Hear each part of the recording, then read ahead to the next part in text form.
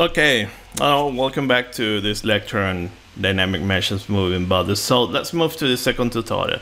So the first one was related to sliding meshes and MRF. This one is properly now to prescribe motion. We're going to prescribe a motion differently from that rotational motion, that when you have axial symmetry.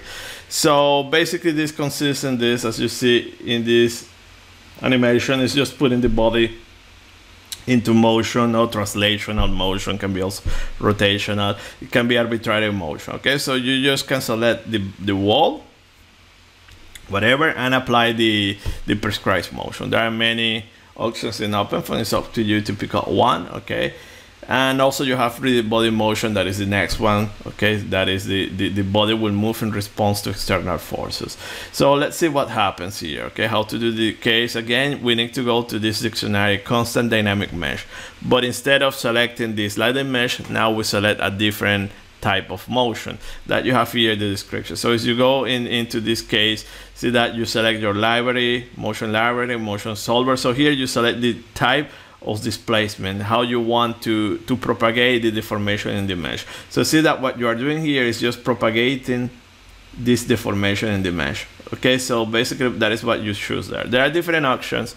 It's difficult to tell which one is the best one. Okay, however, I think this one that I'm putting here in the slides displaces Laplacian is the one that gives the best results, but it's up to you to pick up one. Remember that you can go source code, font info, stuff like that, or you can put here now, use the banana method, means spell something, and you will see all the options available.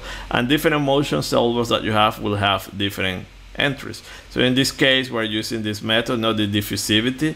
We use this mesh motion method, inverse distance, and we apply it to a body cylinder. You can have multiple bodies. Okay, then remember that in this specific one, displacement Laplacian will ask for this additional library, boundary condition. Okay, so if you forget to put it, remember that OpenFOAM will complain and will let you know, okay, you need to give it this information.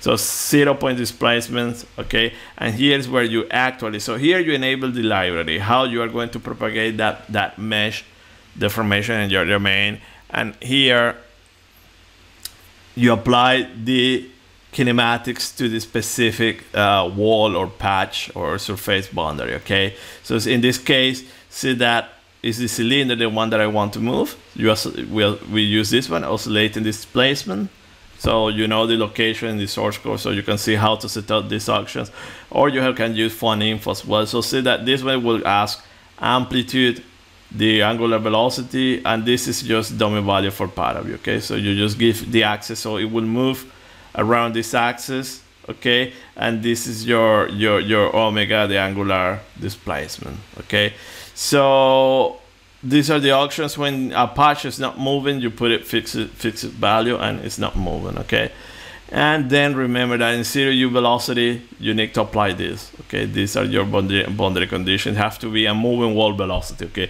you can put here fixed value, it will run, but it will give you the results are not right. Okay, you need to add moving wall velocity, because this simply consists in adding that mesh velocity to the boundary condition. Okay, so this is it. Okay, for this setup, and again you can check the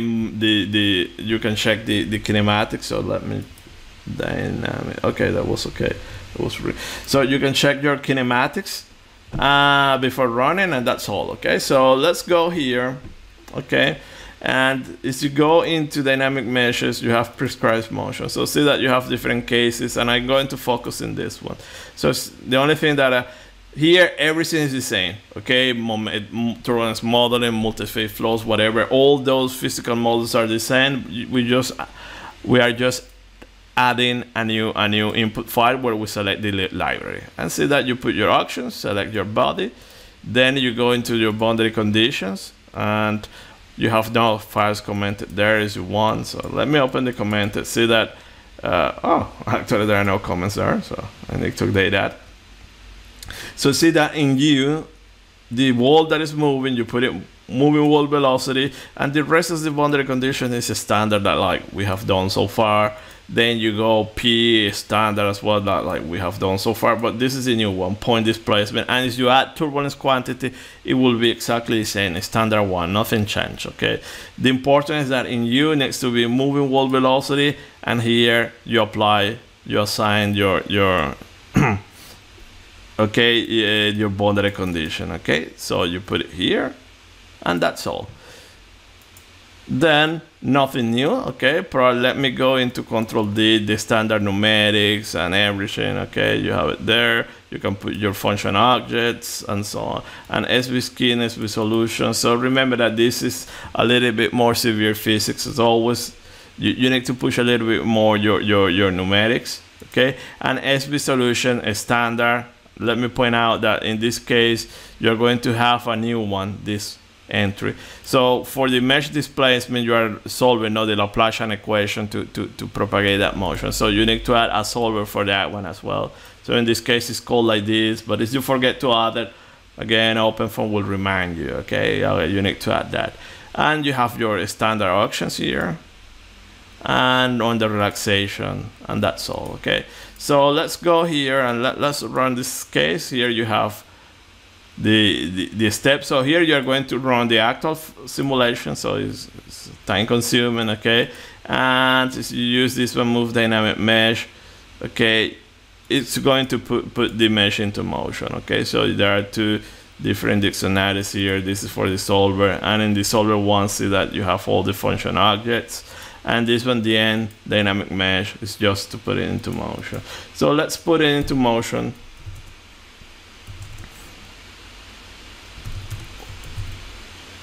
Oscillating cylinder, and also to show you FOAM info.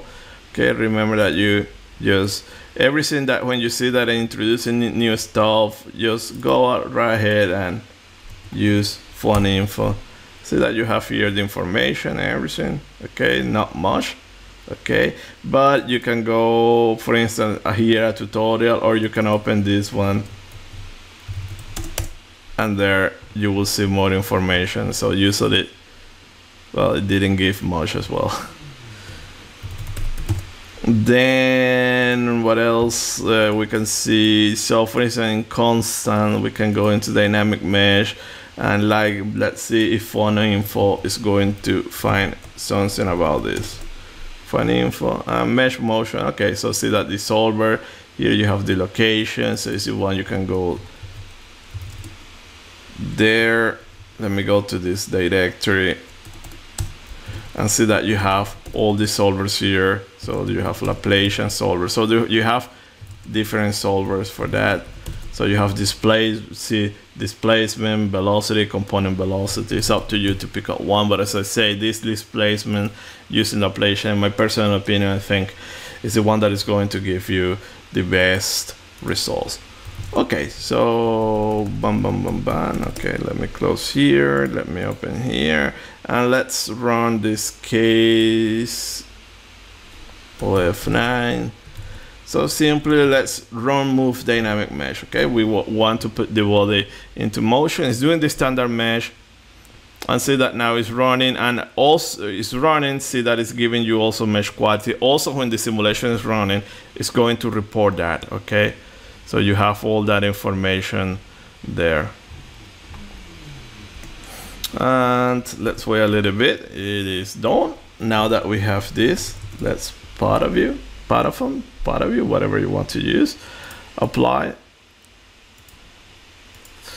Let me visualize the mesh, and as you press play, this is what you have. So see that you are propagating this deformation when the body is moving. You are propagating the deformation in your domain. Okay, so that is the scope of that motion solver.